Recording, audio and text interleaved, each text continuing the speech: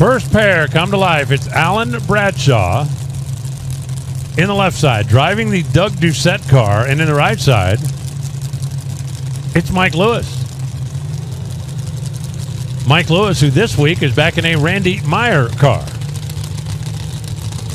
Mike, who a number of years ago competed on a pretty regular basis, Division I in the alcohol dragster ranks. And then, decided, okay, let's go be a responsible adult for a while. Was a vice president of the National Hot Rod Association for a few years.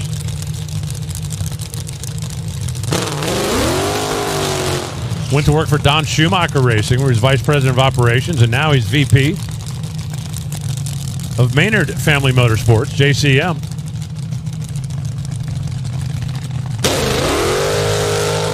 And decided that it's never too late to have a happy childhood.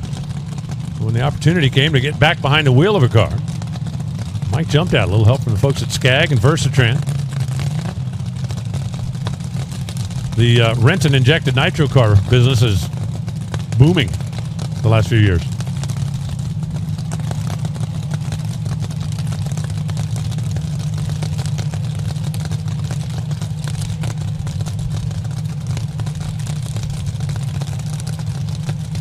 So Alan Bradshaw, driving the Doucette machine. He is the guy that owns that 32-second time.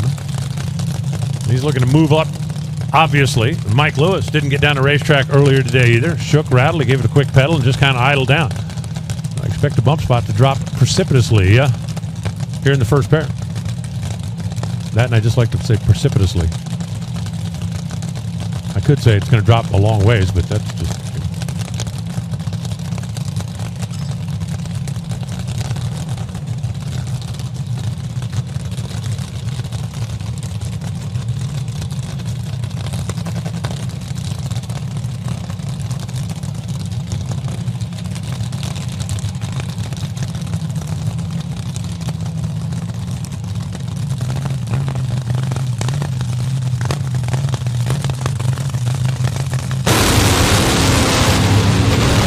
Wow, Mike again had to pedal the car.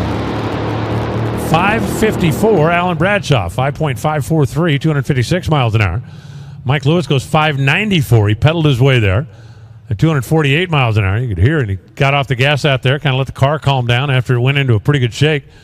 Got back after it. Mike is going to move, well, slightly up to the number 14 spot. Bradshaw is going to move up to the number 11 spot. I mentioned earlier, if you want to be in the quick half of the field, you're going to have to outrun Sarah Allen, who sits in the number 8 spot right now. And the number Sarah put up, 5.39 seconds. You want to be number 1, going to have to outrun Julie at 5.23 seconds. And we got 2 more cars rolling up here next that did not get good, clean runs in the first session. So although the bump spot did fall down to 11.17 seconds, it's going to fall again this time.